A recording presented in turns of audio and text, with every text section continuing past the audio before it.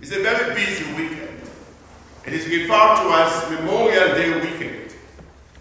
But a brief history tells us that Memorial Day is an American holiday observed on the last Monday of May, honoring the men and women who died while serving in the U.S. military. Originally, this day was known as Decoration Day. It originated in the years following the Civil War and became an official federal holiday in 1971. Many Americans observe Memorial Day by visiting cemeteries or memorials, and if you look around in our cemetery, you will see that those who have connections with that, their gravestones are already decorated. It is also a time when people hold gatherings and participate in parades celebrating this day. Unofficially, it marks for the common good of humanity, especially Americans. We pray that their souls will rest in peace and God's eternal light will shine upon them. But today also is Pentecost Sunday, or Whit Sunday, as I grew up knowing this day. And white was worn in the culture in which I grew up. Everybody wore white, a symbol of purity, possibly. And it is known by many other names, as we shall see in my presentation or reflection this morning. John Rutherford, one of the contributors to our daily bread, describes Pentecost in the light of a summary statement that I want to present to us this morning, to understand possibly a common usage of the word and possibly to understand a little deeper into what is mentioned. Pentecost is mentioned in Acts chapter 2 verse 1 as they were gathered together in one place. Well, it was always celebrated 50 days after the first Sunday following the Passover. It served as a centerpiece of Jewish worship and occurred during the Festival of Weeks, according to Leviticus chapter 23 verses 15 to 21. Elsewhere, it is referred to the Festival of Harvest in Exodus chapter 23 verse 16, and it is also referred to as the days of fruits, of first fruits, in Numbers chapter 28 verse 26. The Pentecost in Acts chapter 2 occurred on the 50th day after the resurrection of Jesus. It's significant that the Holy Spirit descended upon the apostles on this day of Pentecost. They were the first fruits of the new covenant God was implementing through his Son. Jesus, his Son Jesus Christ, according to what you will read in Romans chapter 8 verse 23. Pentecost is a prime example of how the Old Testament points to Jesus and his works in our behalf on the cross. The church is the first fruit. Pentecost was the first fruit harvest of God in its new dimension. As I prepared this reflection, a question came to mind that I feel can help us in our understanding of the Holy Spirit. The question that came to my mind is, what is the difference between our conscience and the Holy Spirit? What is the difference between our conscience and the Holy Spirit? Every human being is blessed with a conscience. Amen? Amen. And sometimes we confuse the two. But let me give you a definition I find that I feel is succinct for this moment. The conscience is an inner human faculty corrupted by sin and the fall. The Holy Spirit, on the other hand, is the divine agent God uses to begin his redemptive work in believers. So one is by how we feel. And if you agree with me, the majority of church decisions today are made based on how people feel the popular concept rather than by the conviction of the Holy Spirit. From Acts chapter 24 verse 16, conscience gives us the ability to evaluate our own thoughts and our own desires to discern what is right for me or what is wrong, and to distinguish between what is good and best according in the minds of men. So this morning I'm going to teach you. So it is relative. There are many misconceptions about the identity of the Holy Spirit. Some view the Holy Spirit as a mystical force. Others see the Holy Spirit as an impersonal power that God makes available to followers of Christ. But what does the Bible say about the Holy Spirit? Because sometimes we want to define things based on our conscience, based on what we hear educated men and women put out there, but we do not consult the manual for our lives. And that's why we are in error. So what does the Bible say about the Holy Spirit? I'm sure you want to hear a few points the Bible mentions about the Holy Spirit. Simply put, the Bible declares the Holy Spirit, that the Holy Spirit is God.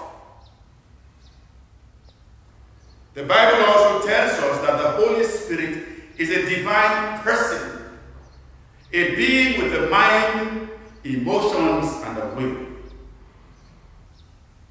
His omnipotence, his omnipresence is seen in Psalm 139, verse 7, where, and I quote, "Where can I go from your spirit? Where can I flee from your presence? If I go to the heavens, you are there. If I make my bed in the depths, you are there." Then in 1 Corinthians chapter 2, verses 10 and 11, we read these words. We see the character of the omniscience of God, the Holy Spirit. There are the things God has revealed to us by his Spirit. These are the things in Spirit, or the Spirit searches all things, even the deep things of God. For who knows a person's thoughts except their own spirit within them?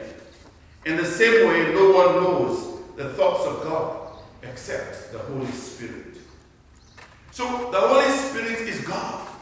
Don't ask me to explain it, because if you take your mind that is clouded by sin to understand that and to define it and put it into a test tube, you will fail.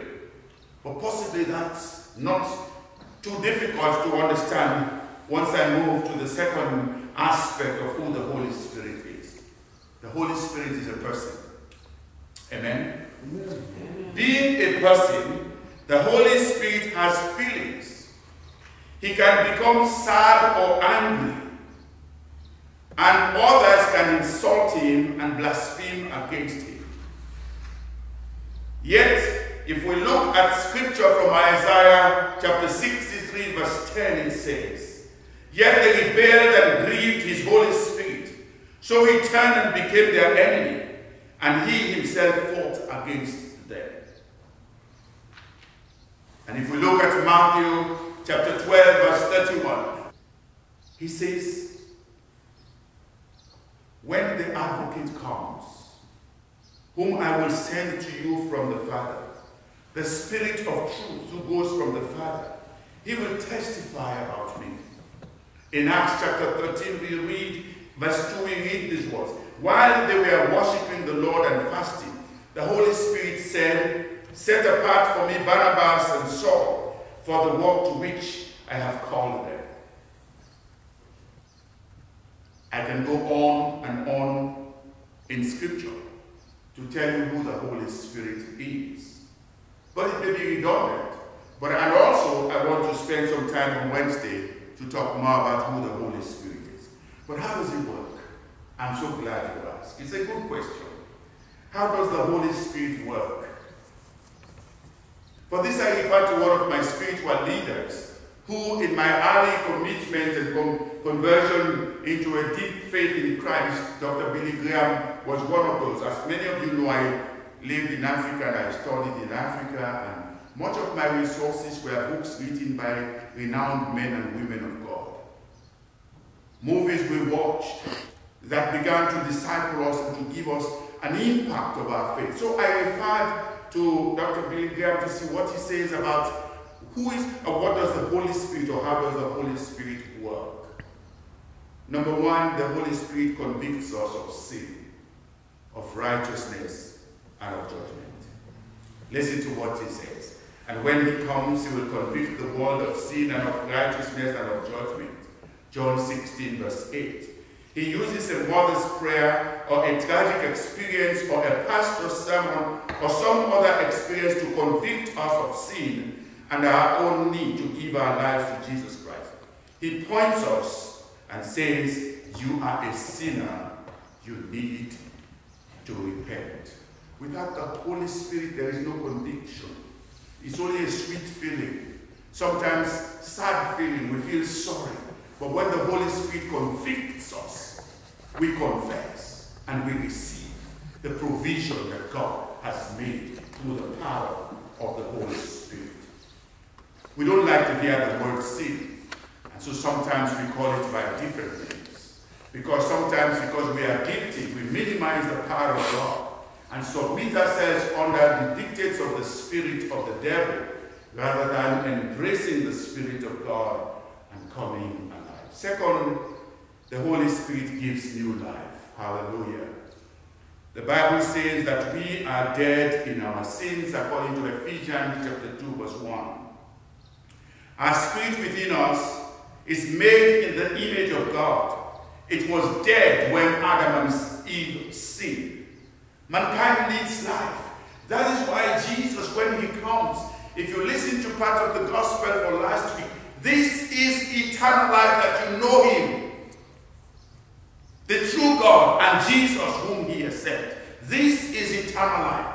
And when I finished preaching last week, God gave me a revelation to the truth about that. And let me explain the revelation he gave me. This is eternal life. Eternal life is received once we believe in God, that Jesus sent Jesus to be the Savior of the world. But everlasting life continues once we have the experience of eternal life. Do I make sense?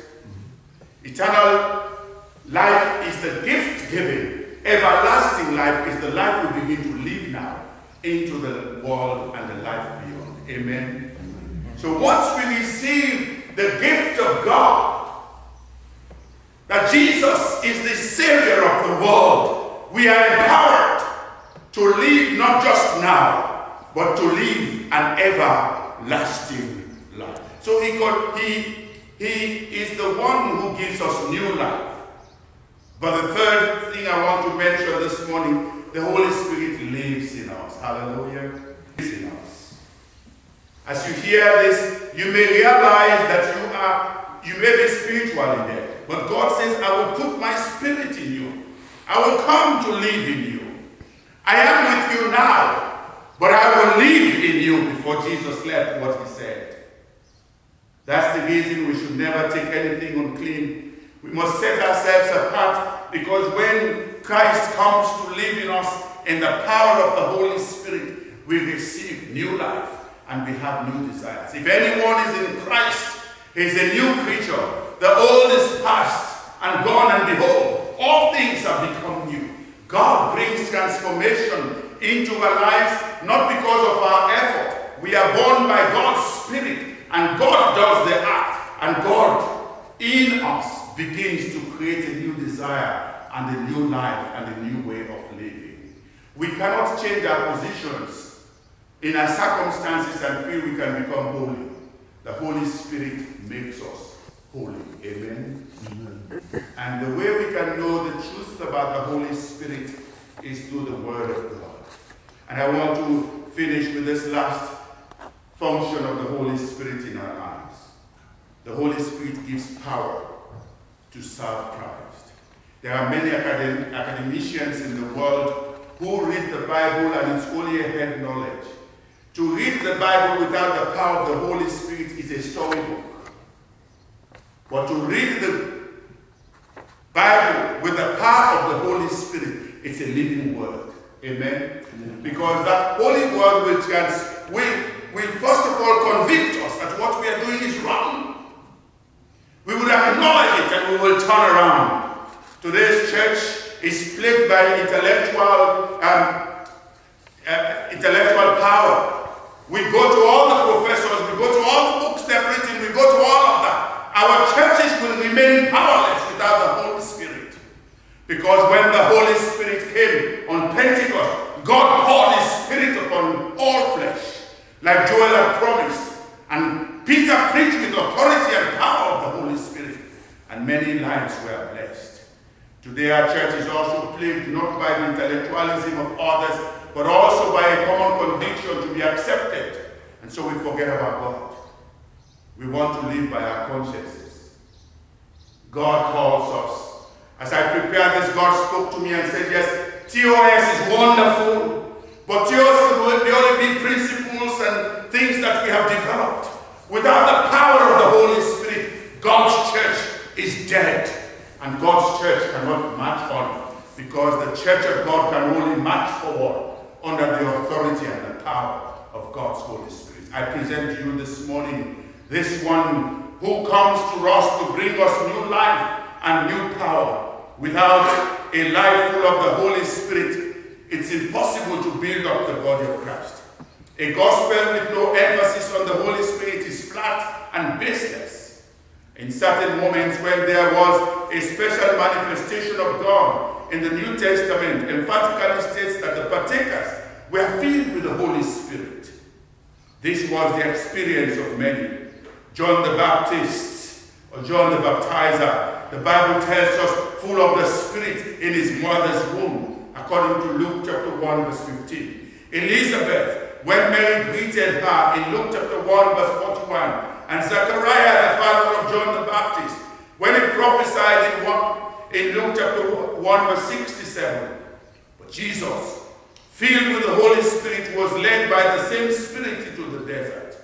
The disciples were filled with the Spirit in the upper room, and Peter, filled with the Holy Spirit, stood up and preached on the day of Pentecost, according to Acts chapter 2 verse 14. The young Stephen, full of the Spirit, saw the glory of God when he was stoned to death. And Paul, inspired by the Spirit, rebuked the sorcerer. There is no doubt that in the church, a life filled with the Holy Spirit, there is no doubt that in the church, a life filled with the Holy Spirit should be mourned, should not be mourned. Should be the norm, sorry. A church filled with the Holy Spirit must be the norm of the church. The filling of the Holy Spirit was even a requirement for serving in the church, even to serve food. Without a life full of the Holy Spirit, it is impossible to build up the body of Christ. And we end up limiting God's word to our consciences and our faith. When Collier, writing on Pentecost in the devotion I read this morning, I had to include this and to quote it for us. He says, during the discussion of a book on the Holy Spirit written by a 94-year-old German theologian named Jürgen Moltmann, an interview asked him, how do you activate the Holy Spirit? Can you take a pill? Do the pharmaceutical companies deliver the Spirit? Moltmann's bushy eyebrows shut up. Shaking his head, he groaned, answering in an accented English, what can I do? Don't do anything. Wait on the Spirit, and the Spirit will come. Moltmann highlighted our mistaken belief that our energy and expertise make things happen. Acts of the Apostles reveals that God makes things happen. At the start of the church, it had nothing to do with human strategy or impressive leadership or tactics. Next, rather, the Spirit arrived, shattered all ethnic superiority. My face to the rising sun. Oh, have mercy on me.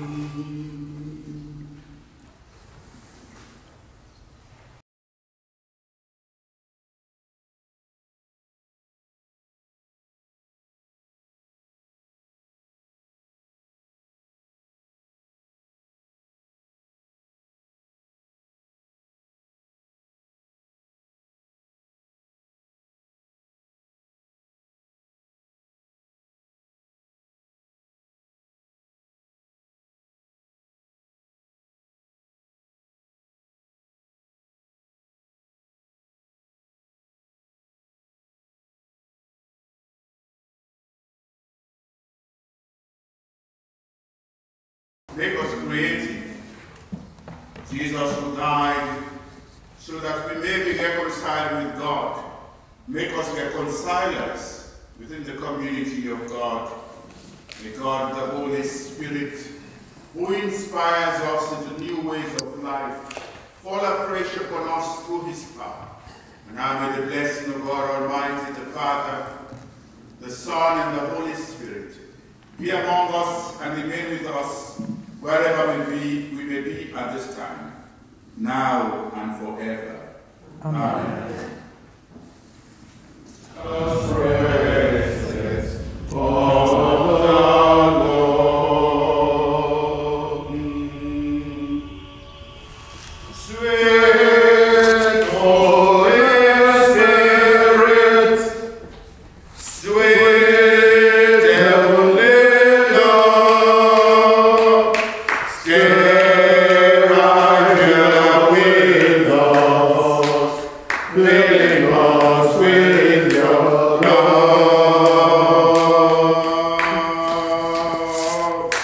And for these blessings, we lift our hearts in prayer.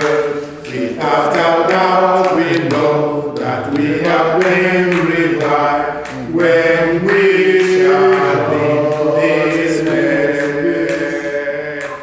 There are blessings you cannot receive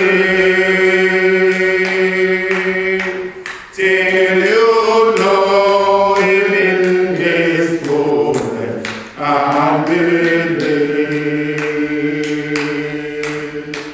You're the one to profit when you say,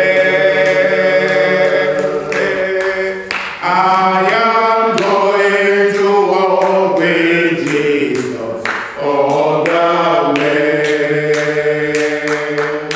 Oh, sweet Holy Spirit, sweet heavenly Lord, stay right here with us, filling us with your love. And for his blessings, we lift our hearts in praise. Without a doubt, we know that we have been revived when we shall leave this place. If you say he saves you from your sin, now your will come down and come enter in. You can make it right if you will live. You'll enjoy the Holy Spirit that is real. Oh, sweet Holy Spirit, sweet heavenly Lord, stay right now with us.